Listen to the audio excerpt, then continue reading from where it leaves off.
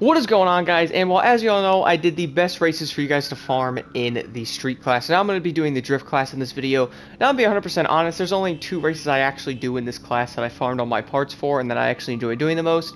Some of the drift challenges can be kind of frustrating. So the first one I normally do is Airport Terminal D, and the other one is Airport Terminal E. Hilariously enough, these are obviously in the same area here. Right down in Miami over here. So if you're interested in doing these, I recommend doing these two if you guys are going to grind your parts. If you are wondering, all the drift challenges are pretty much the same when it comes to time limits and all that, so they're actually not different. Like, for example, the ones up here in New York, like Upper East Side, these could be a little harder to do and might be a little more annoying, but they all have around the same time limit to do to give you that chance to get as many points as possible. So you really, for this one, you pretty much want to pick your favorite drift challenges for that matter. For me, these are the easiest ones to do and actually really fun because you get an insanely high score in them.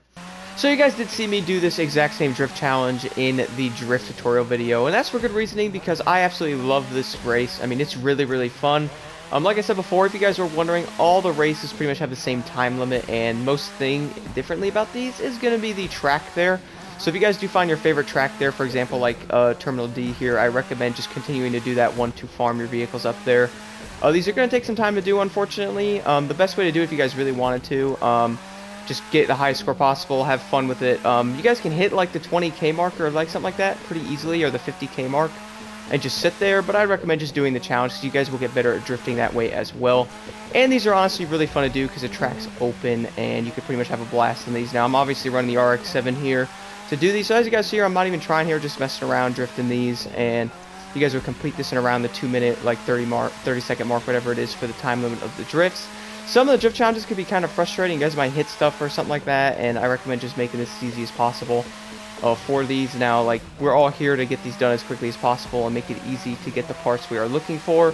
We all know how annoying the sets can be to get sometimes. It could take some time. If you guys do have that Loot Digger set, definitely throw that on there. That will help a lot with these because you can only get so many parts from the races.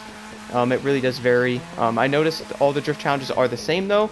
So right there, for example, I just got that done. Let's see how many parts we get here. Now it does vary, like I said, to each race. I believe because all the drift races are the same time limit, they're basically going to be the same amount of parts you can get from each one. Depends if you have a Loot Digger set or not. So for this one, I did get about 4 parts there. You can sometimes get 5. It kind of depends. Even 3. It kind of depends what the game wants to give you. Now, I'm not going to lie, guys. This one can be a little annoying as well, but I personally find this one really fun. The main reason why I did this one is because the other ones had a lot of tight turns, and some of the roads are just kind of iffy. I'm sure many people don't want to deal with the LA Harbor either. Thank you, Demolition Derby Cars, for that. I really do enjoy this race a lot, though. This one and Terminal D, I feel like, are the easiest. Now, if you guys are looking for, like, I'm going to be 100% honest here, the easiest race to grind is going to probably be Terminal D, because that one's just very open and very easy to actually, like, drift on. This one has some more tight turns, but it might be good practice if you guys are trying to get better at drifting.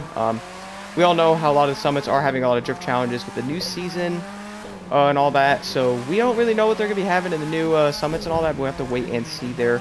But regardless, these are pretty fun to do, and I recommend trying them out if you guys are looking to grind these cars out more. The drift class is very fun. I know it's kind of hard to get used to how these cars handle and all that sometimes, but this is very fun to do. So with the Terminal E, this one has a lot more throttle control and trying to get used to the turns. You're also going over uneven ground sometimes, so it is good practice. The Terminal D, super open and great for grinding. Do keep in mind, guys, like I said, Ace is 250,000 points here, so that is going to be a good amount to be able to get into Ace there and get the parts. You get 3 to 4 parts, I've been noticing, from grinding these a lot. I believe the Loot Digger will give you anywhere from like 6 to 7, maybe 8 if it's really nice.